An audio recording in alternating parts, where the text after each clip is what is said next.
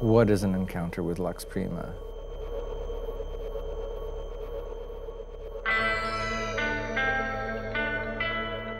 Fundamentally, at its roots, it's getting back to listening to music as a group of people.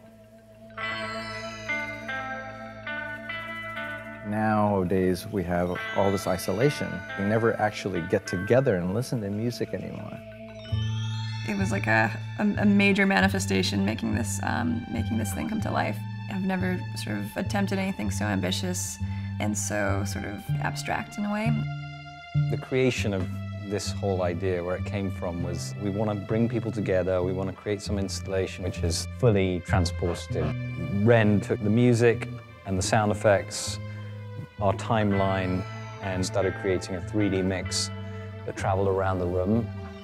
And to hear the music like that was pretty extraordinary.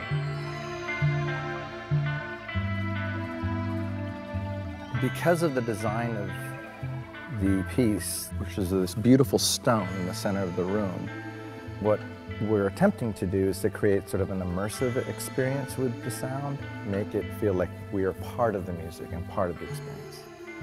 So it was very challenging because we had to figure out a way to make it a 360-degree sound field, yet have isolation so that each person, no matter where they are in the audience, feels like the music is coming toward them.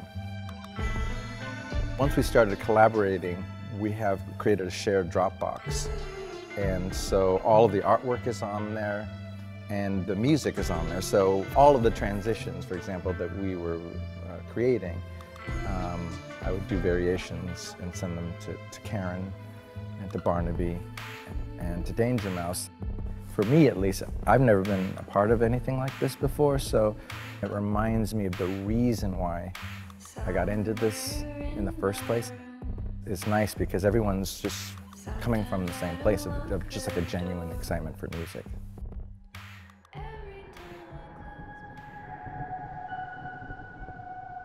Kind of started in this living room with these speakers and ended up, you know, at the Marciano Art Foundation.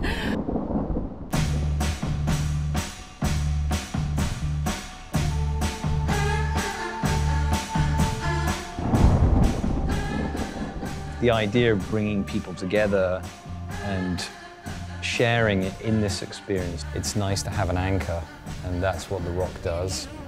And its surfaces and its beautiful contours add a dimension to the image which, you know, immediately brings it alive and turns it into something special.